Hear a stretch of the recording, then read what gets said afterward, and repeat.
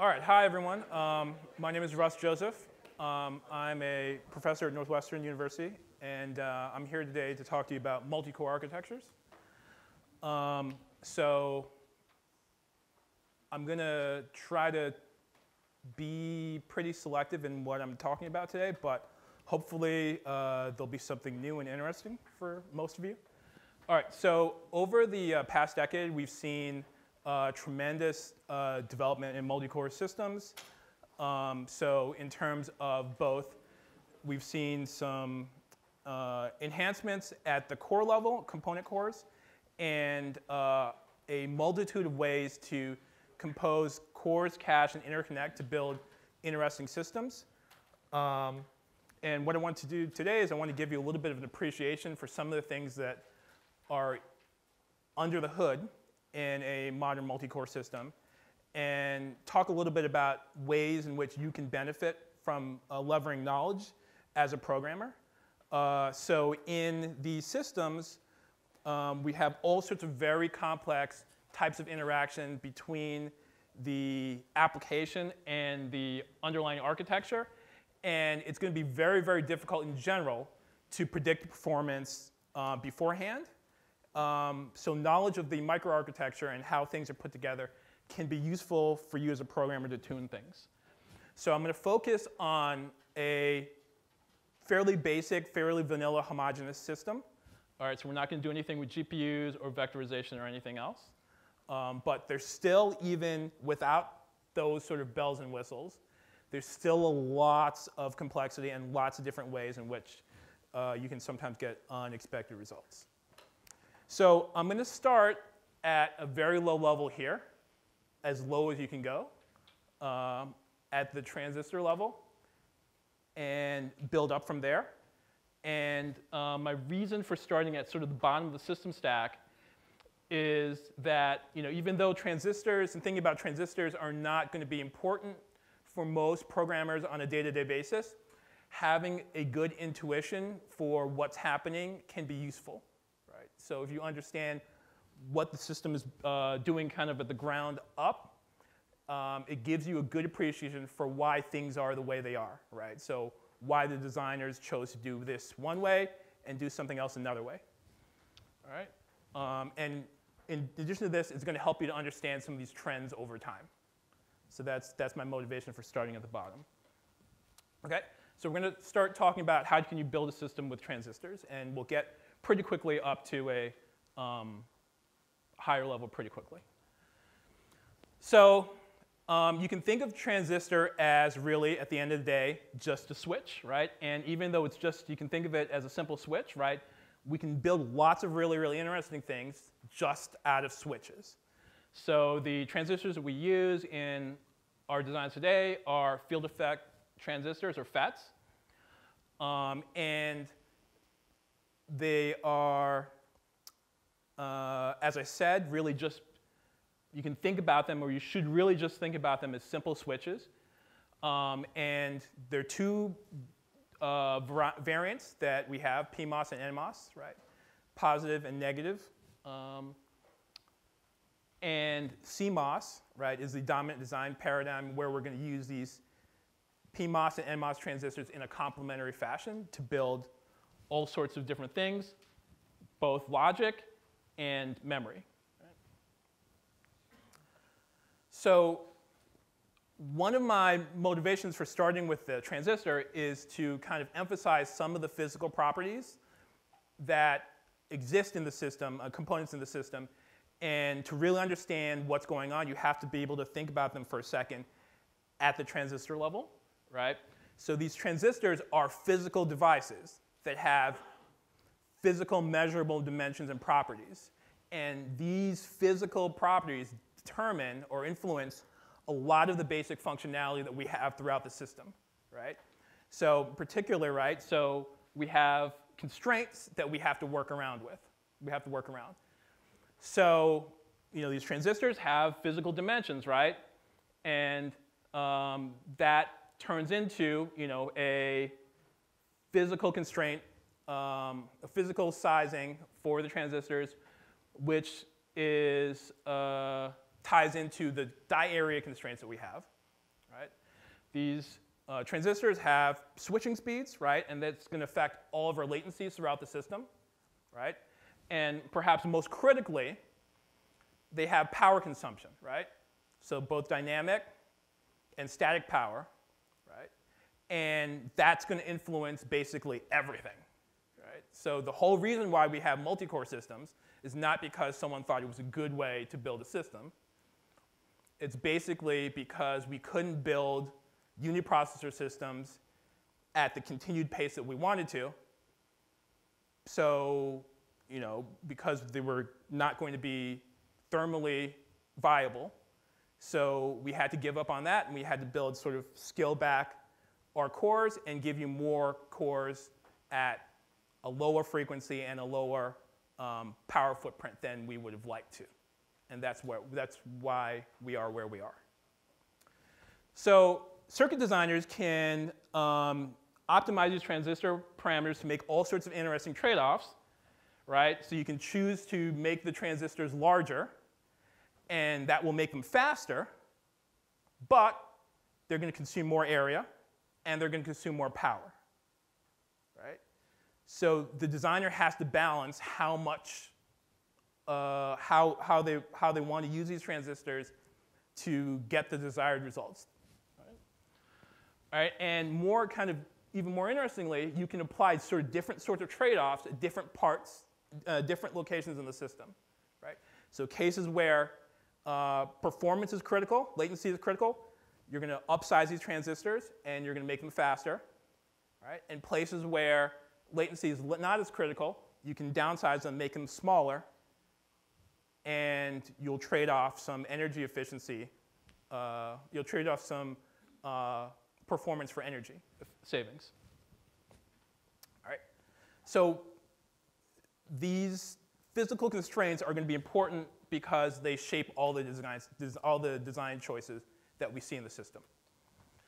So you can take these transistors and put them together first to build logic, right? So you can build simple, all of your simple kind of logic gates, right? Not NAND, NOR, AND, OR, and what have you. And you can compose these logic gates in interesting ways to basically compute anything you want to compute, just about. Right? So in addition to logic, right, we also use transistors to build state elements. Right? All right? And these state elements are just basically storage elements. And they're just holding data. And the two state elements I want to focus on here are a 1T design for DRAM and the 6T design for SRAM. So the DRAM design, right, one transistor design, it's extremely dense, right, because you just basically have one transistor and a capacitor. That's it. Right? All of your state is stored on the capacitor. Right? So this is extremely efficient in terms of energy, or in terms of area. So it's very dense, so you can fit lots of them in a DRAM chip, for example, right? That gives you great density.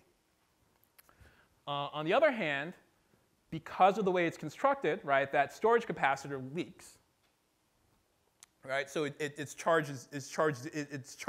dissipates over time. So you have to refresh the DRAM to keep the data viable. Right? Right. So it's going to be very dense, but you have to refresh it periodically. Right. So the SRAM cell, on the other hand, does not need to be refreshed, but it's not as dense, right? Because we have 6 transistors now versus 1. Right. So you're not going to be able to pack as many bits into a given fixed area. And then in addition, right, these SRAM cells are leaky because of the way the transistors are oriented. All right. So throughout the system, we can choose different types of storage depending on our needs. Right? So you want near the processor when you want to have fast caches and register files and what have you, you'll use SRAM. And further away, where you're more concerned about capacity, right, and you're not as concerned about latency, you can use DRAMs, right? So caches versus main memory, for example. So the other important thing to keep in mind here is that even though I'm talking primarily about transistors, wires in our systems have delay too. Right? And this actually turns out to be in most memories, right? Most memories are wire delays are actually what dominate, right? Because it takes time to propagate a signal across a chip. Okay, so that's all I need to say about transistors. So how can you put these transistors together to do interesting things? All right. So let's look first at the core. All right. So if I think about how I might build a simple CPU, the kind of obvious way that I might think about doing it from a programmer's perspective is to basically put the components together in a way that allows them to execute the instructions in my program in a sequential manner, right? Purely sequential, right?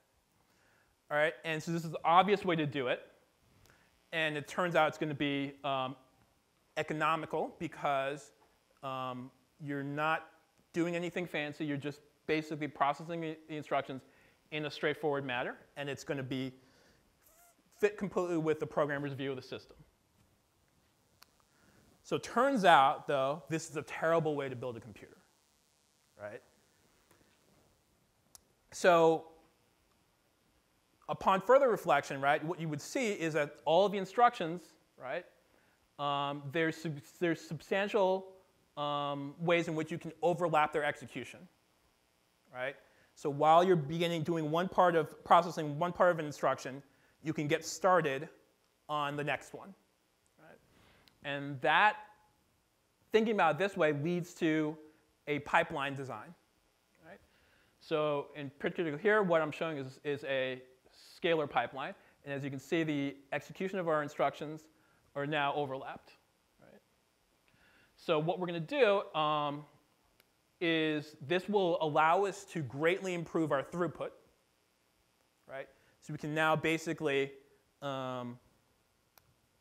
begin a new instruction. We don't have to wait until the previous instruction has completed entirely, right?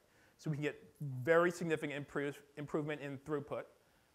And we're not necessarily going to improve the latency of any one instruction. In addition, we're going to have a new issue to think about. We're going to have dependencies between some of these instructions, and there are going to be times where we're going to need to stall.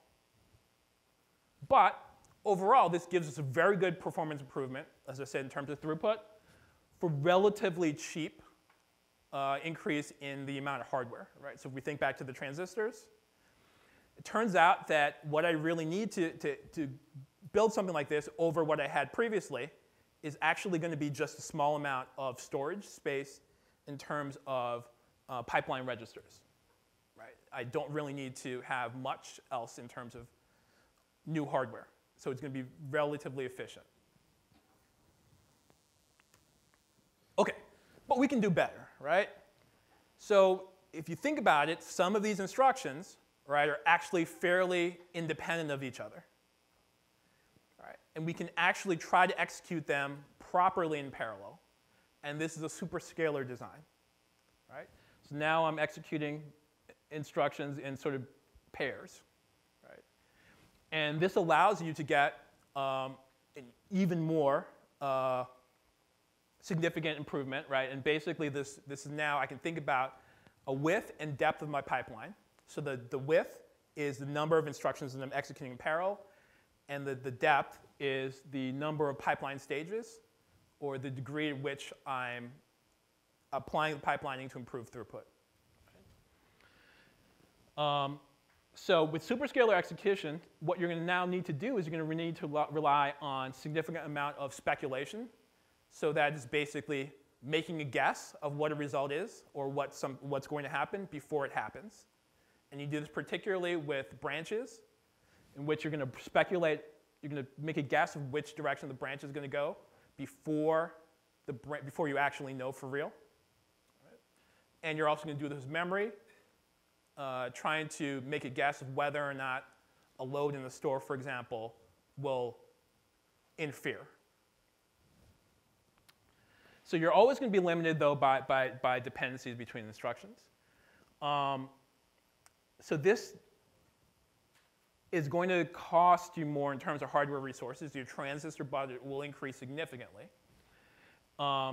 And some of the structures in your design will scale linearly with the width of the pipeline, and some of them will be quadratic or thereabout, or approximately quadratic, right? So in particular, some of the logic that you need to check for dependencies between instructions, right? That typically scales quadratically with with the width of the pipeline. So we're not going to stop there, right? Because why would we stop there when we can do more, right? You can recognize that some of these dependencies between these instructions that I just mentioned, right? You can detect them dynamically, right? And if you detect them dynamically, you can find ways to reschedule the instructions dynamically based on the dependencies, right? And potentially execute them out of order. And this is known as out-of-order execution. And the main idea is that you're trying to find relationships between these instructions, and then based on the true dependencies that you discover, reschedule the instructions so you can execute them as fast as possible. And here you're going to depend heavily on speculation. So you apply very, very aggressive forms of speculation to get good performance. Right? And so why would you want to do this out of order scheduling? What is the main motivation? So the main motivation is that if you have a large degree of speculation and you are scheduling instructions out of order, this gives you a good opportunity to hide latencies. Right? In particular, hide long latency operations. So floating point instructions, right, take many cycles to produce the results, right?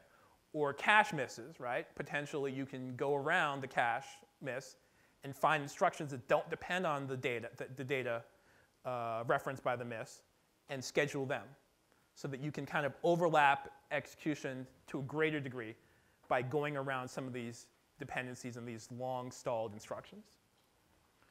So this gives you great performance, but it turns out to be very expensive hardware-wise. So to make this happen, what you have to do is you have to have a large amount of large queues and buffers to hold waiting instructions or to allow you to look ahead to instructions that are further down the road that are independent. Right? So this is very expensive in terms of hardware. You're going to have lots of space for temporary storage and lots of logic to detect where the conflicts, where the dependencies are. But it allows us to get very impressive performance improvements, and that's the reason why we do it. And so if you look at a modern core, right, so this is Skylake microarchitecture, right? You can see it's pretty complex, right? So we have a pipeline that is both wide and deep, right? And we have very, very large queues and buffers to hold instructions in various stages of execution. And there's lots and lots of support for speculation in many, many different ways, many different types of speculation, right?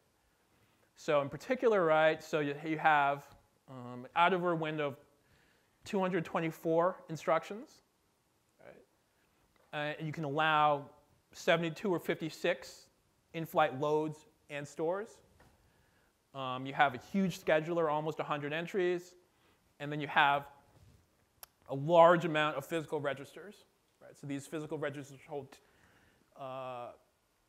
the results of all the instructions that are in flight, as well as the instructions that have already been committed that have the true architected state of the machine.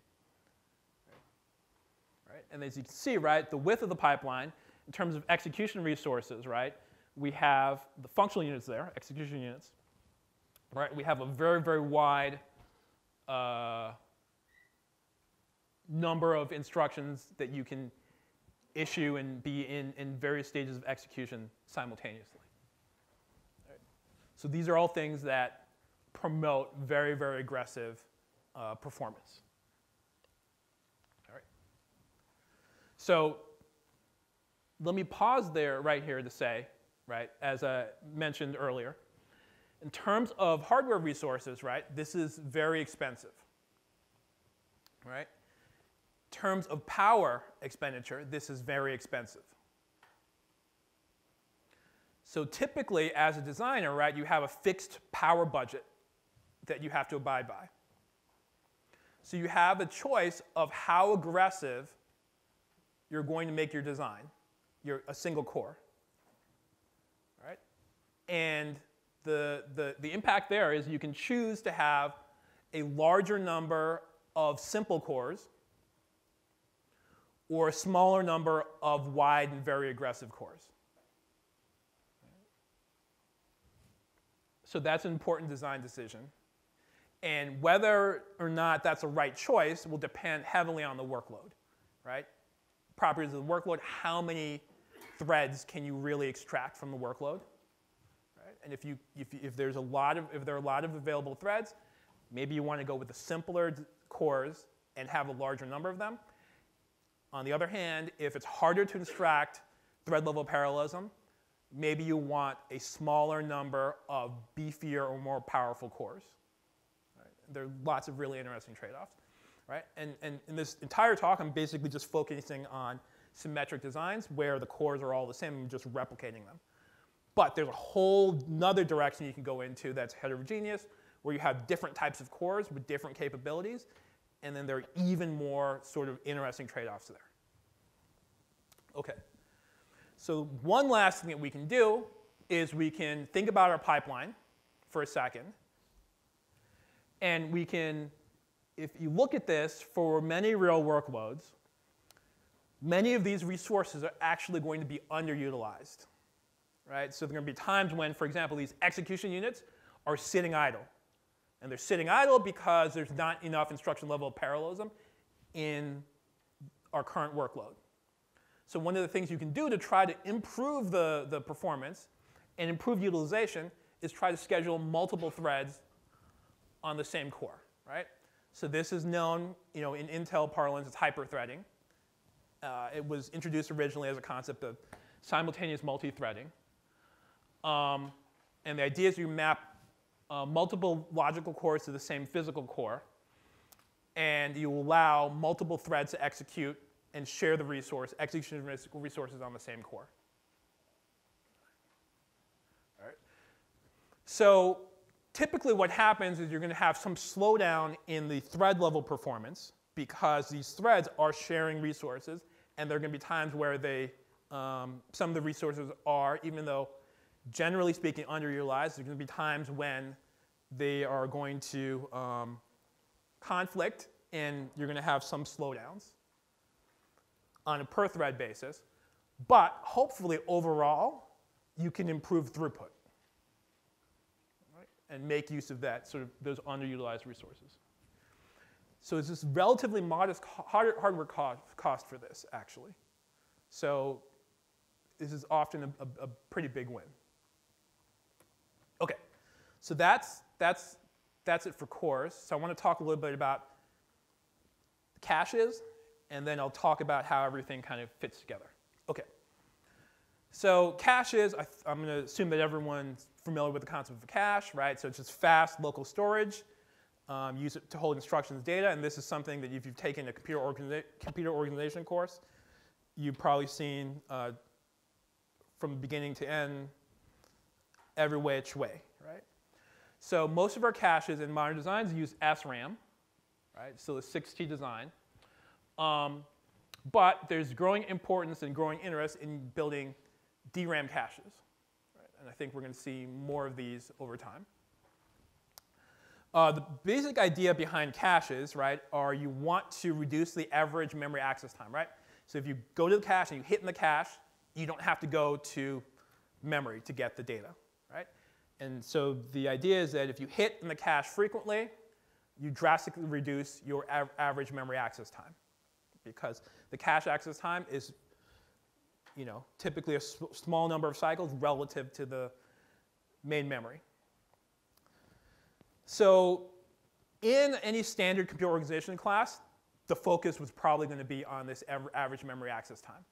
But the other things that a cache do that are going to be really very, very relevant for us as we build parallel systems, right, are going to be also that you reduce interconnection traffic, right, and you reduce contention on main memory or the next level of the hierarchy, right?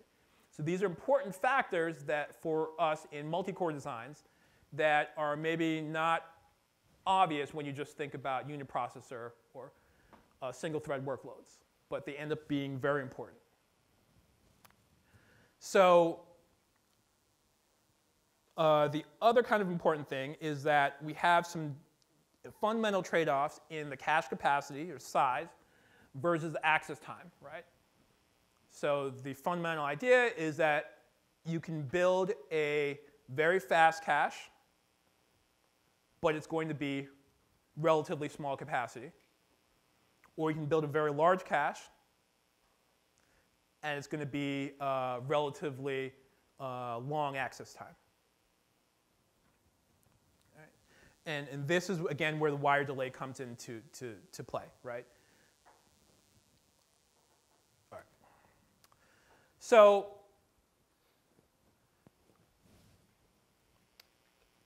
for most workloads, we're not going to be able to fit most of our data in a small, fast cache. So our solution is to build a cache hierarchy. Right? We'll build several levels of cache. Right? Each has increasing capacity, but also correspondingly increased access latency. Right? And then at each level of the cache, we can choose the associated and capacity to fit our workloads. And then in multi-core systems, we have an additional design dimension is sort of thinking about what parts of the cache hierarchy are shared among cores,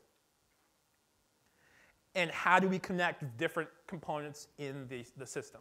Right? And there's lots of interesting different ways that you can do this that have their pros and cons. In particular, one of the things that's very interesting is the interconnect, right, between the cores, right? And for a long time, the predominant way to do this had been ring architectures, where you have a ring interconnect, right? So the data moves around in a circular fashion among the cores, right? But for very massive core counts, this is not feasible because the latencies are really intolerable. So for more recent chips with sort of more massive thread counts, we've seen use of mesh architectures, where this is basically just sort of a grid, and you can route packets from one core to another along the mesh. All right. And this is far more scalable, though it adds significant complexity to the design of the interconnect. All right. So rings are very simple, but don't scale as well. Meshes are more scalable, but are significantly more complicated. All right, so let's talk a little bit about cache geometry for some recent designs. So this is a Intel Skylake memory hierarchy. So the instruction caches are 32K, 8-way associative, same as the data cache, 32K, 8-way. There's a unified per-core L2 cache, so it holds instructions and data, and it can vary in size from 256K to 1 megabyte. Right? 4-way associative. Then the last level of cache, which is a shared cache, can average between, it varies from 1.375 megabytes to 3.75 megabytes per core. So in this architecture, all the cache lines are 64 bytes at all levels. All right. So the L1 access latency for data, so just the pure cache access latency, not including the address calculation, is 4 cycles for a cache hit. Right? The L2 is 12 cycles. And the L3 will vary a lot. Something on the range of 40 to like 77, 80-ish cycles. So for L3 accesses. All right.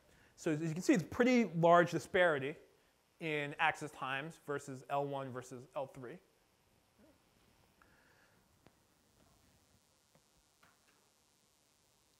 Okay. All right. So I don't really have enough time to talk about DRAM architecture in the way that I would like to. So most systems, right, use DRAM as main memory. It's off chip, typically, very slow, on the order of 200 cycles or more per axis, right? So the idea is that we can get really, because we're using these 1T DRAM cells, the storage density is very dense, but the access time is slow for 2 reasons. One, because the 1T, and then secondly, because they're off chip, right, far away. So there's been a lot of, so because most workloads, most important workloads, there's no hope of fitting everything within the caches on chip, right? The DRAM performance, all right, the main memory performance tends to be very important overall, right? So there's been a lot of research and a lot of development over the years, in the past decade, I would say in particular, on DRAM architectures to improve their capabilities. And there are lots of different ways to organize your DRAM system. And I really don't have time to get into the details here, but it's a very interesting area of research. Okay. All right, so now let's get to what you can do as a programmer, given all that we've talked about. All right? So if we're building if we're writing parallel software running parallel systems, right? Your goal is to try to get linear speed up with the number of cores, right? So in an ideal world where we have unicorns and fairy princesses, we could expect to get a linear speed up, right?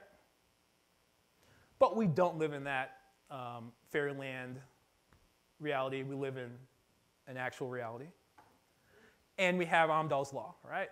So everyone's heard of Amdahl's law. Basic idea is that it's a diminishing law. It's law of diminishing returns, right? One of our most fundamental truths in computer architecture. And basically what it says is that the serial portion of your computation limits your overall performance, regardless of the degree of parallelism that you have, right? And there are lots of different sources of inefficiency, but we're going to focus here. So there's load balance synchronization, among other things. We're going to focus here on communication. All right. So most of the communication in your system is going to be through the memory hierarchy.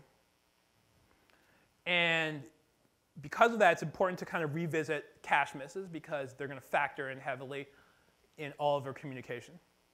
All right. So probably whenever you learned computer organization, right, you probably learned about cold or compulsory misses, right? So these are data that's not been accessed yet, causes a miss, right? Because you haven't referenced it, it's not in the cache, right? We have conflict misses, which occur because you have insufficient associativity, right? You don't have enough associative ways to hold all the data at the same time, right? The blocks that you have conflict because they map to the same set, and you don't have enough associativity, right? So you have misses there. We have capacity misses, right? And this is just simply because the data does not fit in the cache. All right. So the new type of miss that we're going to have in parallel systems are coherence misses. So now instead of 3 misses, 3 C's of cache misses, we now have 4. So coherence misses occur because the data is being shared. And as we'll see in a second, what the system will do is will enforce misses to maintain the correct semantics. All right. So in multi-core systems, we're going to have basically the kind of things important. The things that are the important misses tend to be, or often are, capacity misses due to shared caches, and coherence misses due to shared data. All right. So I'm going to focus my discussion on these two. So, cache coherence, right? So, the problem that we're going to have when we have private caches in our system, right? So each core, right, as I showed, right, on these architectures, your L1 and L2 caches are private to each core. Because of that, right, we can have replicated data. Right? So you miss in your L1 or L2, you go and you get your data from the next level of the hierarchy, and you bring a copy into your private cache. Right? Another processor has a miss on the same data, goes and retrieves it and brings it into its private cache. So now we have 2 copies, we have replicas of the same block in different private caches. Right? So that's fine as long as we're just reading the data, because it's the same data. But as soon as one of those processors tries to write to one of those blocks, to that same shared block, we could have a sort of a conflict, right? We could have stale data in the other cache. Right? So our solution, so don't worry about this too much. We have a solution for this. And the solution is to implement cache coherence. All right? And our cache coherence mechanisms will basically just track the blocks as they come in and out of the caches. Right? And we'll use different states to note of whether the data is shared or exclusively held or is dirty or is clean. Right? And when writes to blocks occur, it will make sure that no other cache has a copy of the block. Right? So we're going to force whichever processor wants to write to a block, we're going to force it to make sure that it has the only copy of the block before the write is allowed to happen. Right? And the process of forcing the data out of other caches, shared data out of other caches, is known as invalidation. It's going to make the block invalid in other people's caches. And then this kind of works. Well, there's no programmer intervention for correctness. Everything just kind of works, sort of, right?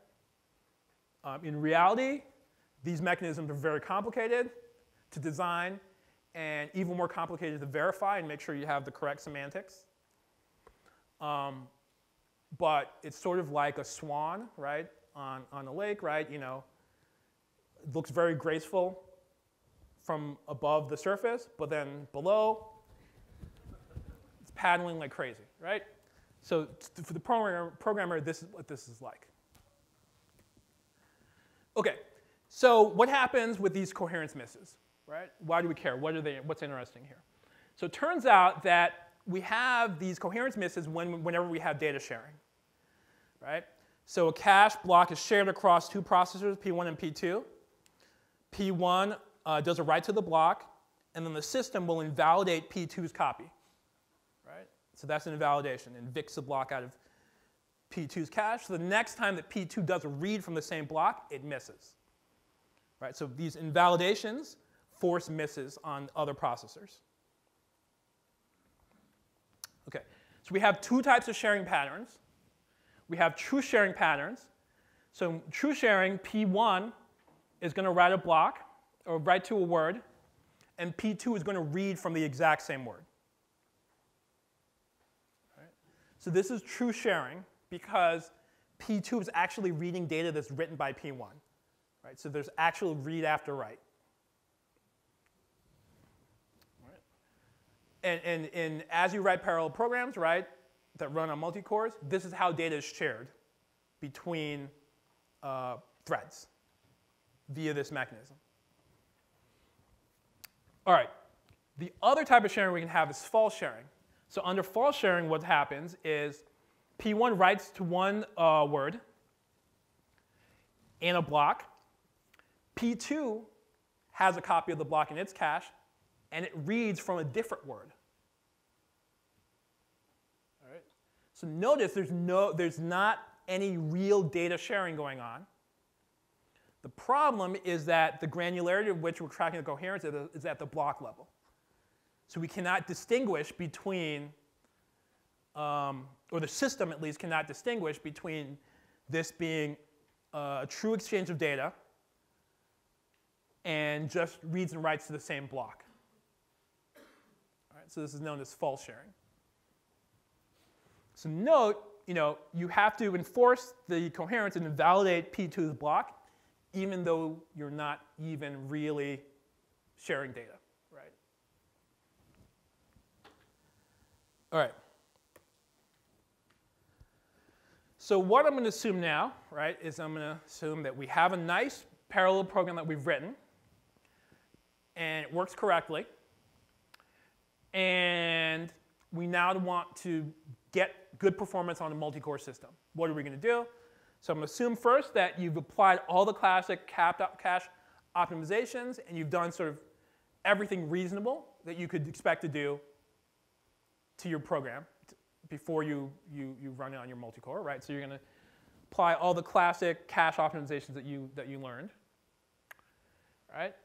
And I'm also going to assume that you have done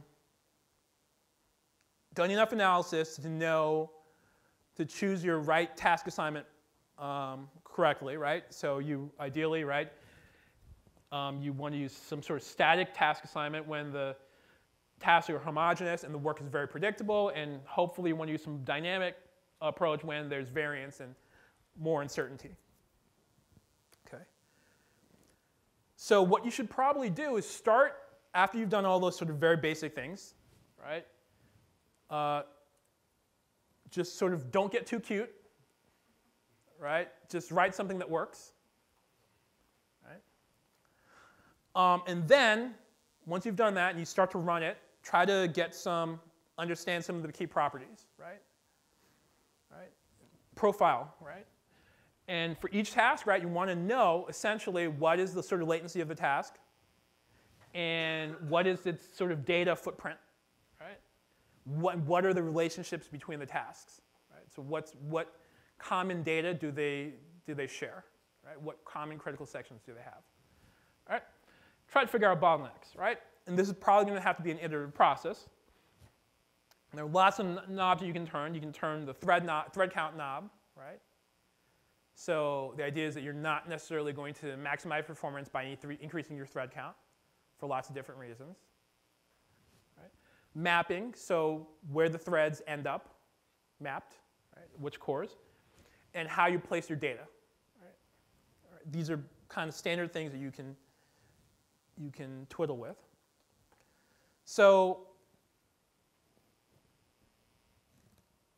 first case is that your data fits well within your private caches, right? So if you have two threads and you're trying to figure out how they should be mapped relative to each other, if their data, common data, fits well within your private caches, then it might be a reasonable thing to do to have them assigned to separate logical cores within the same physical core via hyperthreading, right? Right? So ideally, right, you'll have, because the data fits, you're going to have low miss rates for your private cache, right? And then this will all be good. And if these tasks if this workload is data parallel, right, all the threads are executing the same instructions, So hopefully, right, the instructions all fit within your instruction cache, right, your shared instruction cache under hyperthreading. So you're going to get good instruction cache behavior, low miss rate there, right? In addition to the data fitting. Well. OK. So if these threads don't fit well within the same private caches, then hopefully they fit within the same last level cache, right? And if that's the case, you can assign them to different physical thread cores on the same chip, right? So in this case, then you hopefully minimize your off-chip accesses, get good performance there, right?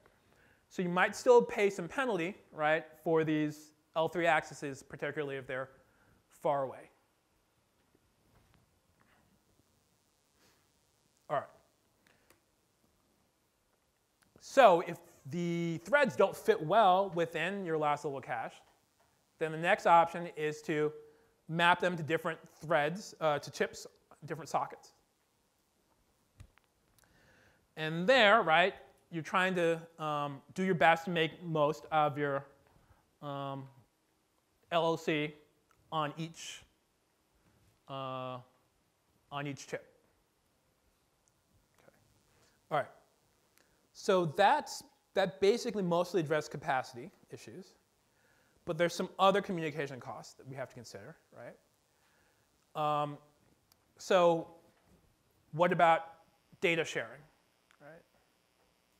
So if you're going to, for whatever algorithm, right, if it's most parallel algorithm, there's some degree of sharing, true data sharing, right? So for example, you think of a matrix multiplication, right?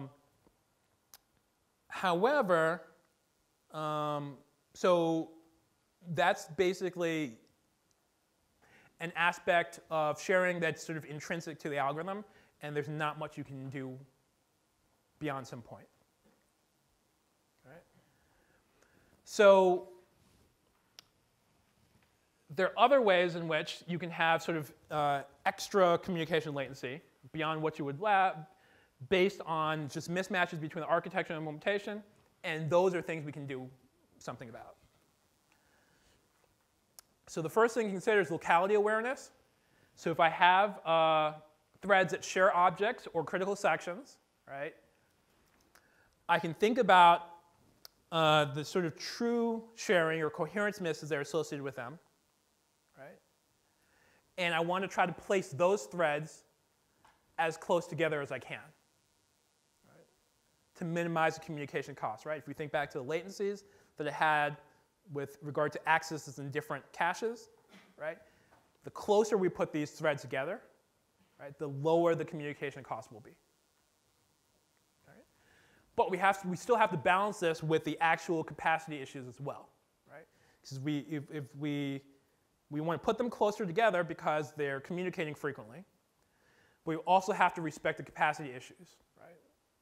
So if we put them on the same core, right, or on the same chip, but their data, or the union of their data doesn't fit within the caches, then we have problems, even though we've minimized the sort of communication-related access latencies. We probably introduced a lot of capacity-related cache misses as well. So you have to balance these things. All right, the other issue is false sharing. Right? So we're going to have false sharing again anytime that we have read and write access to the same blocks without exchanging data. All right? And this is something that often leads to very unexpected results. Right? So this is, again, due to the granularity at which the coherence is enforced. And the way to do this is to rearrange your data. And you're going to try to align objects and pad data structures so that you don't have these disastrous sharing patterns, right? So this can be tricky sometimes because what you're doing at this point, right, to do this padding, whatnot, you're actually increasing the data footprint of your applications, right? So this can lead to kind of capacity misses as well if you're not careful. Right? So you're going to try to you try to eliminate these false sharings, but you got to be careful about this because you don't want to make you don't want to have a negative impact on capacity misses. Okay. All right. So that's mostly what I wanted to talk about. There's a lot of other kind of interesting kind of future directions, right? So we're nearing the end of Moore's law, but there's still a lot. There's still a lot more to explore, right? So heterogeneity is very interesting, right? So the idea we have different power performance profiles for different cores, and we even build chips that have a variety of different cores, different capabilities. There are lots of kind of interesting trade-offs that you can have. So I think the other thing that we're seeing and that we'll continue to see is specialization. Right? So dark silicon in particular is kind of a big driver of this. We're going to see accelerators for any and everything. Right? Then finally, cache organizations. Right? So there are lots of different ways we're going to put caches together using different sort of building blocks, right? And potentially having sort of different ways to dynamically configure your cache, right? To give you sort of different sizes, different associativities, different levels of your cache, among other things. Okay. All right. So that's basically what I wanted to say. So if you have questions, I'm happy to take them.